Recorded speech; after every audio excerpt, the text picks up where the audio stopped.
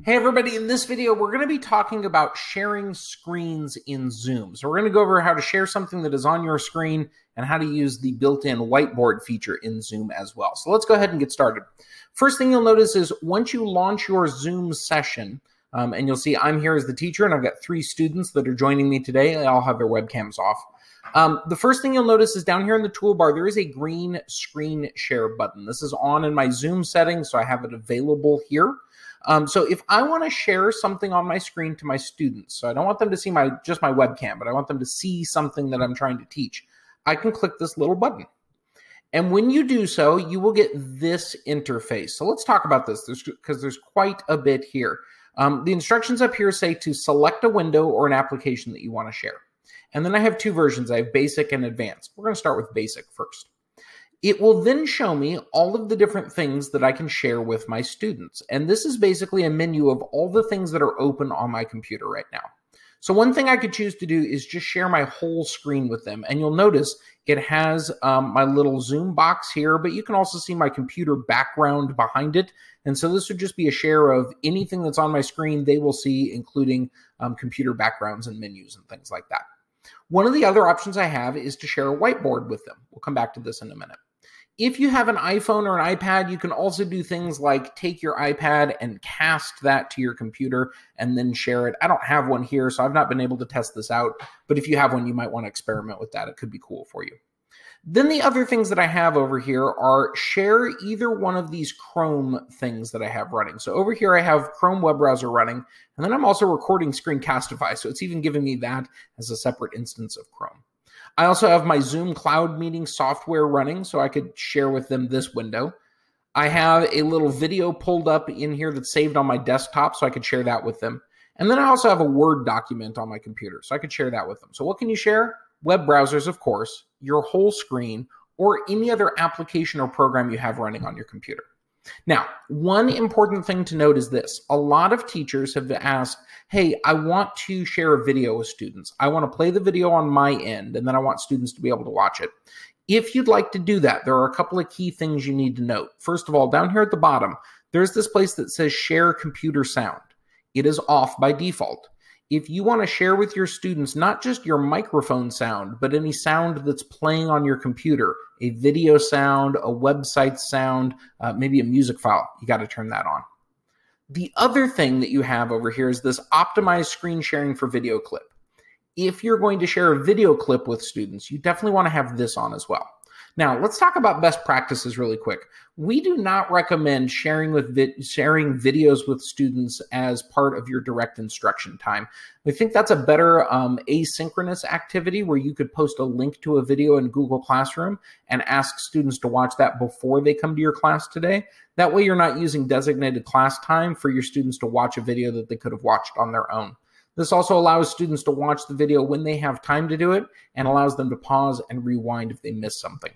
If they watch it live with you in class, they don't have any control over how they're going to watch the video or whether they need to pause and rewind something. So it's best to put that in the asynchronous part of our instruction and use this time instead for things that we want to do as a synchronous activity. But if you have a video that absolutely has to be part of your synchronous activity, you can do it. You just need to click these 2 buttons. So let's demonstrate a couple of things. The first thing I want to share with you is sharing not my whole screen, but instead sharing just my web browser. So I have a couple of things that are loaded in my web browser that I want to share with students. And you'll notice my web browser right here, it's open to my Google Classroom page. So that's what I can see here is whatever is currently open. When I click this and I click share, what students will see on their end now is whatever I am looking at in my web browser. And you'll notice I've got this little lime green box that goes around my web browser. Even if I move my web browser around, that lime green box follows it to indicate that students can't see anything except for what's inside that box right now. So right now on all of my students' screens, they can see our Google Classroom page. So if I needed to show students, hey, your classwork is over here, I want you to go in, pick this assignment, or once you open it up, I want you to notice this link is over here, I can demo things for my students this way. Another thing I can do is, let's say I'm going to do some direct instruction, and I've built out some things in a Google Slides file ahead of time. I have over here our newsletter that we built last year. But let's say you've got some notes over here, or you've got an activity that you want your students to see. What you can do is open this up in a web browser. You can click your present button like normal if you were in your classroom. And now what students see on their screen is just this slide deck. And so you can guide your students through all of these things, and they can either take notes or they can interact with your lesson this way. So I'm going to go ahead and exit out of this right now. And I want to show you a couple of other things you can share with students. I have over here a Discovery Ed video that's up and a Discovery Ed assignment. So you could have this posted in your Google Classroom already. And then you could launch it by taking your students over here, and you can show your students some of the things that are happening on this website, or even live play this video for your students. I also have other great educational websites like Desmos over here. I can go ahead and do a demo of me graphing an equation for students, and they can be watching it just like I would on screen in the classroom. Or maybe even something like I pull up an article in Newsela and assign that to students. And so we're going to go over it together, or maybe they've read it ahead of time, and now I want to go through and I want to point out some of the key content in there, or I want to point out some of my annotations. So anything that I get up on my screen that I want students to see, I can share that with them. Now, what you'll notice is when I'm in this screen sharing mode, all of my tools are gone. I don't have my regular Zoom tools. Those all go and they start hiding up here at the top of your screen. So if you want to get those back, you just move up here to where all of them are at the top of the screen.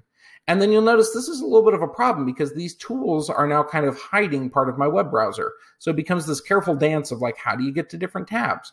Well, one thing you can do is navigate up here and get it to pull down. And if you click and drag, you can move this toolbar wherever you'd like it to be on the screen. So if it fits a little bit better over here, you can move it to the side so that it's not in your way while you're trying to do this to students. Just know that wherever this toolbar is, students will see that on their screen as well. So you want to move it so it's not covering up any of the key content. So you notice you have all the same normal controls that you would normally have. They're just up here. All right, when you are done sharing your screen with students, what you can then do is you can click this Stop Share button. And as soon as I tap that, it takes me back to this view where now it's just the regular grid view and we all see each other's webcams and I can continue my instruction. Let me show you one other thing that you can share in here. I'm going to click this button again. We talked about how you can share your web browser. It's the same thing if you want to share a video file that's on your computer or you want to share some other app that's running on your computer. But one of the other things you can do is you can share a whiteboard that's built into Zoom with your students. So if you want to share this whiteboard, you're just going to click this button, tap Share, and you'll notice you get this same share menu that you had before. Here are all those controls that we were just talking about a minute ago. I'm going to move those back up to the top. And now I have a whiteboard, and what's on every student's screen is this whiteboard. So over here, I have a whole bunch of different tools. I've got a text tool where I can type in here, and that'll appear for them. I can draw using any one of these things. So let's go ahead and pick this squiggly line, and I can write right on here. Let's say I'm going to do some math, and I'm going to go ahead and write in 3x. That now appears on all the students' screens. I can also grab any one of these tools and create different shapes on there. They've got stamp tools. They've got a spotlight tool if you want to instead not draw, but you just want to basically highlight different things, you can do that. There's an eraser in here so that you can remove things. You can change the line width and the font and the color and all sorts of things like that. So this becomes a pretty powerful tool since I don't need a separate whiteboarding app. It's just integrated here in Zoom. And whatever I demo over here for students, they will see on their screens as well. So I can go ahead and work out some equations here, and I can try to solve this with my students in the class, and we can see if we come up with different solutions for this. So I can use this as a great tool to show my students anything I want. When I'm done with this, I can either just stop my sharing and exit out of here, or if I want to take this whiteboard, all of my notes, all the things that we did, if I want to save this, I can click the Save button over here, and it will then save this for me and take basically a screenshot of this whiteboard. So when I click this thing, it saves it in a folder. And if I were to click this button, I would be able to see that there is a Zoom folder saved on my computer, and all of my little screenshots of the whiteboard are in there. We'll go over that in the recording session. If you want to see those pieces, take a look at that video. So I'm going to stop sharing one more time, and let's go over some of the key things that we figured out in this. If you click Share Screen, you can share any one of the things that you have up, a web browser or another app. You can share your whiteboard. You could share the whole screen with them if you just want them to see everything that's on your computer right now. Maybe you need to toggle back and forth between a couple of apps. That's all good. One of the other options that you have is this advanced tab over here. So if you're looking to do things like you've got a physical document camera that you want to be able to incorporate and you want to share that document camera to your students, you click advanced. And if you've got that second camera hooked up to your computer, you could toggle back over to that. So some of you may want to make use of this. Some of you may want to share just music or computer sound with no image. You can do that. Or you might want to designate just a portion of your screen that you're going to share, where you basically outline a portion of your screen. You pick your own green box, and that's the only thing that gets shared with students. So lots of options with screen sharing. This allows us to really elevate some of the great distance learning and some of the synchronous learning that we do. Using this, you can do almost all the things that you would in a physical classroom in terms of displaying things up on your projector. You can share the same things here with students. You can even use this whiteboard feature as well, so that you can demonstrate things for your students right in here. All right, I'm going to close this, and I want to now point out the last piece for you. Down here next to screen share, if you take a look at this caret right next to it and click that, this is where you can get into some of your screen share options. So right now by default, it's one participant can share at a time, meaning I'm the only one that can share.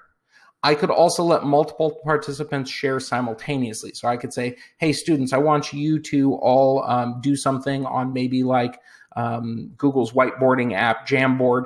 I want you guys to work out the math problem, and then I want everybody to share their screens at the same time so that we can see everybody's work. You could do that. You also have advanced sharing options down here, and this allows you to pick who can share. Right now, only the host can share. If you want participants to share, you can toggle that on. You can then say multiple participants, or you can say one participant, all participants can share. Who can start sharing when someone else is sharing? Only the host, or you can let participants interrupt each other. So you've got all of these different options, and you can customize the different settings to make sure that sharing options are working the best possible way for you. I hope you got a lot out of this video. Go ahead and try share screen with your students next time you're doing a Zoom, and let's see what kind of awesome things you can do together online.